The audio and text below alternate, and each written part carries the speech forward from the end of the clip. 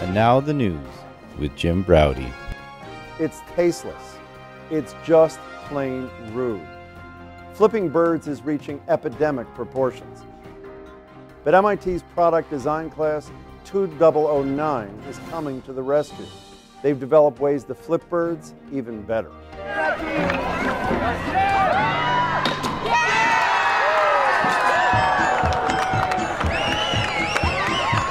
In this design challenge, the class created bird launching machines that use only human power.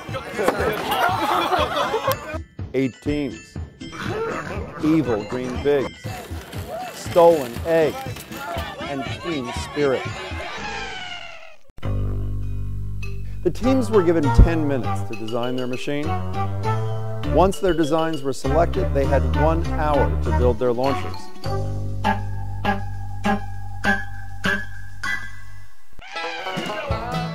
And the final designs for each team were red team's trebuchet,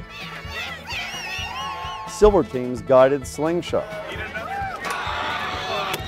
orange team's human slingshot, pink team's fling post catapult, blue team's pan tilt slingshot, purple team's twisted rope onager, yellow team's ballista that transformed into a twin bow and ended up as a rigid pocket, and green team's folded pocket. It's gonna go way past this. Yeah. For the challenge, teams assembled in Killian Court to compete in a life-size game of Angry Birds. There were 2 prize categories. First, to knock down their targets and return their team flag, and second, the team with the most spirit. 3,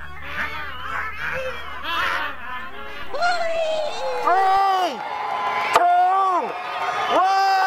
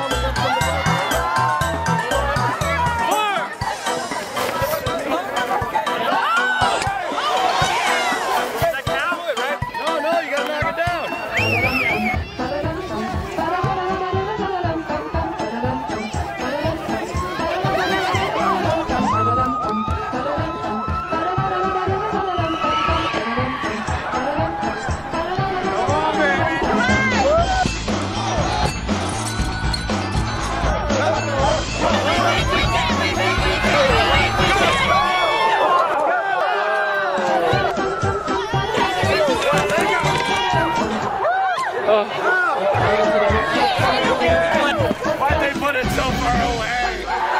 Move it close! Move it close!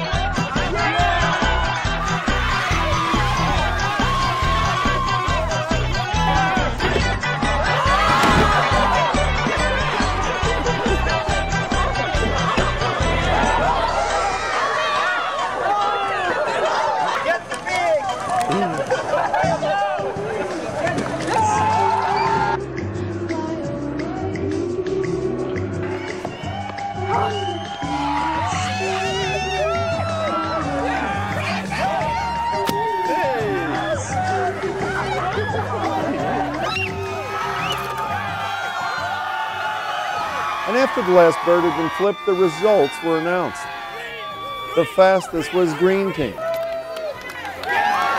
And pink team won the Spirit Award. I'm Jim Braude signing off. Congratulations, students of 2009. It looks like MIT really knows how to flip the bird. Congratulations to the students of 2.009. And now back to the final presentations.